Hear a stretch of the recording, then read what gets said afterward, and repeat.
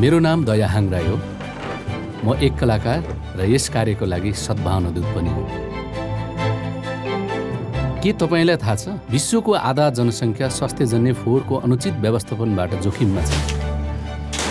यो समस्याबाट नेपाल पनि अछुतो छैन। यस श्रृङ्खलामा हामी अस्पतालहरूमा फोहोर व्यवस्थापनले सङ्क्रमणबाट बचाउने र आम्दानीमा पनि सहयोग पुर्याउने बारे सिक्नेछौँ। आउनुहोस्, अब समय खेर नफालौँ।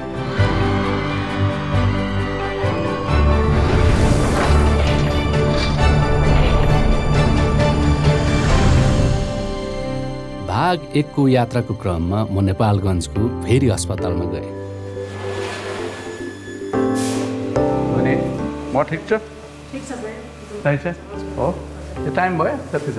भइसक्यो। अब यसलाई चाहिँ यसरी भनेर अनि अब चाहिँ यसलाई खोल्ने। स्वास्थ्यजन्य फोहोर मैलाको उचित व्यवस्थापन गर्न भेरी अस्पतालको पछिल्लो उपलब्धि हो यो अटोक्लेभ। यस मेसिनले मेडिकल फोहोरलाई जीवाणुरहित बनाउन 120 डिग्री सेल्सियस भन्दा बढी तापक्रममा बाफको प्रयोग गरी जोखिमयुक्त फोहोरलाई जोखिमरहित फोहोरमा रूपान्तरण गर्दछ। कति डिग्रीमा पाक्छ?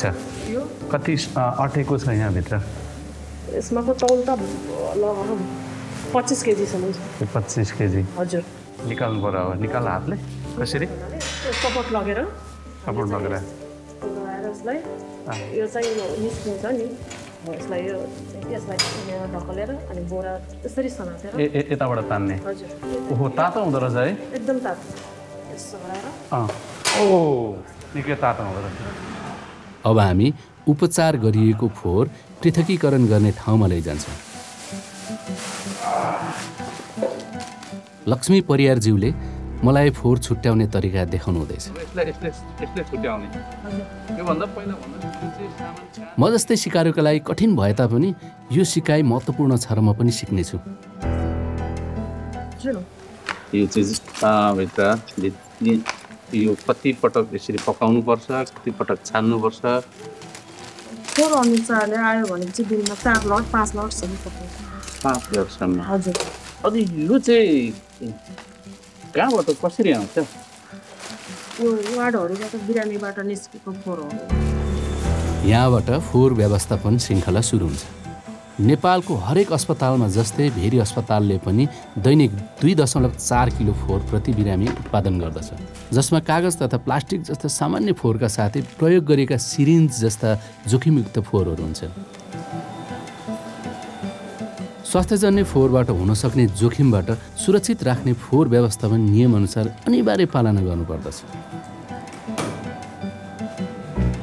अब यसमा यो फोहोर व्यवस्थापनमा त हाम्रो लगभग 1 वर्ष अगाडि त एकदमै च्यालेन्ज नै थियो हैन। यो इस्युजहरू चाहिँ उठिरहेको हुन्थ्यो। फोहोर चाहिँ हजुर च्यालेन्जिङ नै थियो।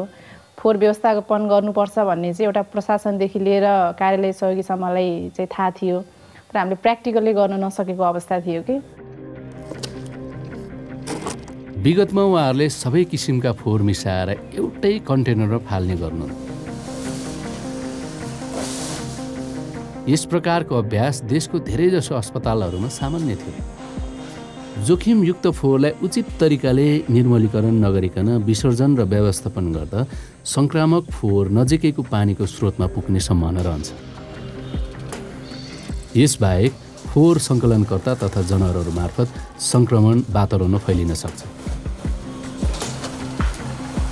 ईश्वरी केसीज्यूले अनुचित फोहोर व्यवस्थापनका जोखिमहरूको अन्य धेरै उल्लेखनीय उदाहरण दिनुभयो।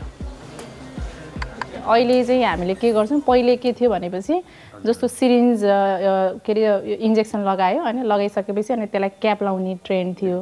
क्याप लाउँदाखेरि एक्सिडेन्टली इन्जुरी भइहाल्ने होइन। आजकल यी सुई काट्ने उपकरणका कारण स्वास्थ्यकर्मीलाई सुईले घोच्ने जोखिम हुँदैन।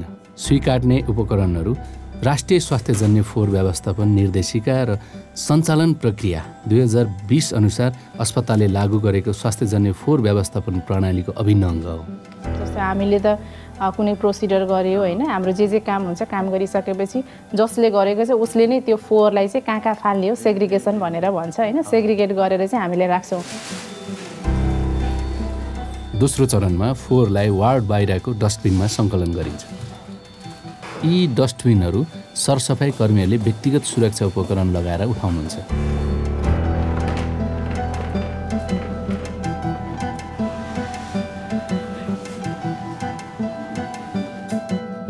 संक्रामक फोहोरलाई अलग्गै झोलामा राखी अटोक्लेभ प्रक्रियाका लागि तयार गर्नुहुन्छ।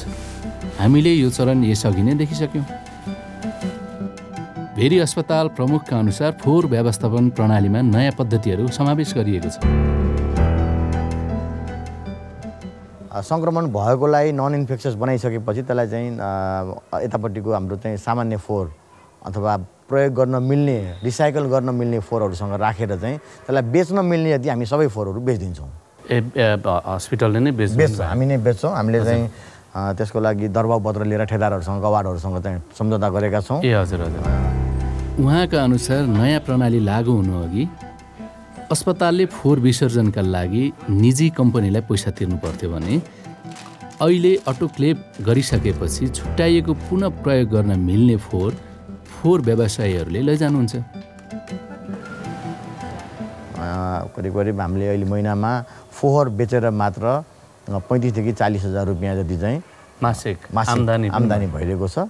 जुन खर्च हामीले यस फोहोर व्यवस्थापनमा काम गर्ने कर्मचारीहरू हुन्छ त्यसबाट पनि उहाँहरूको चाहिँ तलब ज्यालाहरू चाहिँ मेन्टेन गरिरहेका छन्। उचित फोहोर व्यवस्थापनले अस्पताललाई सुरक्षित स्थान बनाई स्रोत पुनर्प्राप्तिलाई पनि प्रोत्साहित गर्दछ। यो नयाँ अवधारणा भेरी अस्पतालमा मात्र सीमित नभई अन्य स्वास्थ्य संस्थाहरूमा पनि अनुसरण गर्न सकिन्छ। स्वास्थ्य तथा जनसङ्ख्या मन्त्रालयको नेतृत्वमा र जर्मन सरकारको सहयोगमा देशभरका 13 भन्दा बढी अस्पतालहरूमा स्वास्थ्यजन्य फोहोर व्यवस्थापनलाई रूपान्तरण गरिएको छ। फोहोर व्यवस्थापनमा स्वास्थ्यकर्मीहरूको नियमित प्रशिक्षण महत्त्वपूर्ण छ। यसै क्रममा म सेती अस्पताल धनगढीमा फोहोर व्यवस्थापन सेमिनारमा सहभागी हुँदैछु। र यसको लागि को हुन्छ इन्ट्रेस्टेड? हजुर आउने हुन्छ नि, मलाई बोलाउँदा हजुरले यो फोहोरको नाम लेखिएको छ, यसलाई हेरेर चाहिँ कुन बाल्टीमा फाल्ने हजुरले फाल्नुपर्ने हुन्छ।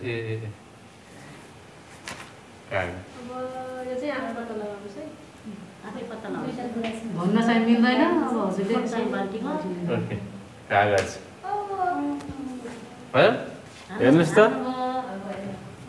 यसमा कागज त हो तर रगत लागेको कागज हो नि त, यो अन्त कन्टामिनेट भयो। सरी त्यही भएर हाम्रो त्यसो भए यो यहीँ भयो हो। ल मलाई ताली दिनु त। Thank you. सेती अस्पताल नयाँ अवधारणा अपनाउने मध्ये पहिलो हो। अस्पताल प्रमुख डाक्टर हेमराज पाण्डेले आफ्नो अस्पताल कसरी उदाहरणीय बन्यो बताउनुहुन्छ। डाक्टर साहब नमस्ते। हजुर नमस्ते, तपाईँलाई स्वागत छ। हजुर धन्यवाद। आरामै हुनुहुन्छ? यसमा चाहिँ यस्तो हो, जब हामीले यो खालको प्रक्रिया यस्तो खालको यो मेथड अपनायौँ त्यसपछि अब यो विभिन्न मिडियाहरूमा पनि यो खालको प्र्याक्टिस गरिरहेको छ भन्ने कुराहरू चाहिँ बाहिर प्रचार हुँदै गयो अनि अलिकति त्यसबाट पोजिटिभ रेस्पोन्स पनि आयो। त्यसपछि अब यो जो ठाउँमा यस्तो खालको प्र्याक्टिस गरेको छैन उहाँहरू पनि अवलोकन भ्रमण आउन थाल्नुभयो। जस्तो धेरै अस्पतालहरूबाट पनि यहाँ आए होइन, अनि यो छिमेकी अर्को प्रदेशबाट पनि यहाँ आएर हेरेर चाहिँ हाम्रो मिटिङहरू पनि धेरैचोटि हेरेर गए। यो प्र्याक्टिसलाई उहाँले एकदम राम्रो मान्नुभयो र यो खालको चाहिँ समुदाय लेभलमा यसरी गर्नुपर्छ, अन्य अस्पतालमा पनि गर्नुपर्छ भनेर उहाँले केही चाहिँ हामीलाई भनेर पनि जानुभएको छ। यो त खुसीको कुरा हो डाक्टर साहब। यसरी भनौँ न यो कुरा चाहिँ नै यो हस्पिटल सबै प्रत्येक हस्पिटलहरूले चाहिँ यो किसिमको प्र्याक्टिस भयो भने हाम्रो सङ्क्रमणमा चाहिँ नै भनौँ न यो के भन्छ हरेक हिसाबले हामी सुरक्षित रहन्छौँ। समाज होइन, हस्पिटल अथवा देश नै एकदम सुरक्षित रहन्छौँ। यो प्र्याक्टिसको लागि यो अनुभव मलाई गराइदिनु हो, एकदमै खुसी लाग्यो। एकदमै धन्यवाद डाक्टर। मेरो यात्राको अन्त्यमा म भेरी अस्पतालमा फर्किएँ। यात्राको अन्त्यमा मसँग एउटै प्रश्न बाँकी छ, काटिएको सुई के हुन्छ? तिनीहरू सङ्क्रामक भएकोले सुरक्षित रूपमा राख्न धारिलो वस्तु गाड्ने खाडलमा हाल्नु उचित हुन्छ। ओहो, माथि यो यहाँ हाल्नुपर्ने हो? यहाँ हजुर हालिदिउँ। यस प्रकारको फोहोर व्यवस्थापनले सरसफाइ कर्मी तथा सम्पूर्ण समाजको सुरक्षा सुनिश्चित गर्दो रहेछ। यसले जनस्वास्थ्यको सुरक्षामा जोड दिँदै स्वास्थ्यजन्य फोहोरबाट सङ्क्रमित हुने जोखिमबाट जोगाउँछ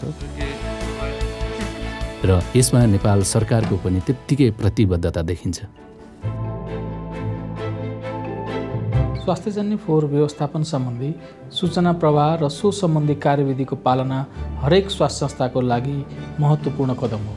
यसै सन्दर्भमा स्वास्थ्यकर्मी तथा फोहोर व्यवस्थापनमा संलग्नहरूको लागि स्वास्थ्यजन्य फोहोर व्यवस्थापन, वातावरणीय स्वास्थ्य तथा वास समेटेर एकीकृत तालिम सामग्रीको विकास गरिएको छ। प्रभावकारी स्वास्थ्यजन्य फोहोर व्यवस्थापनका लागि आवश्यक पर्ने ज्ञान तथा सिप सम्बन्धी तालिमहरू निरन्तर तथा नियमित रूपमा सञ्चालन गर्न स्वास्थ्य सेवा विभाग प्रतिबद्ध रहेको छ। नेपालको स्वास्थ्य क्षेत्रमा स्वास्थ्यजन्य फोहोर व्यवस्थापनका लागि हाल भइरहेको प्रयासहरू तथा प्रगतिहरूबारे जानकारी गराउन पाउँदा मलाई खुसी लागेको छ।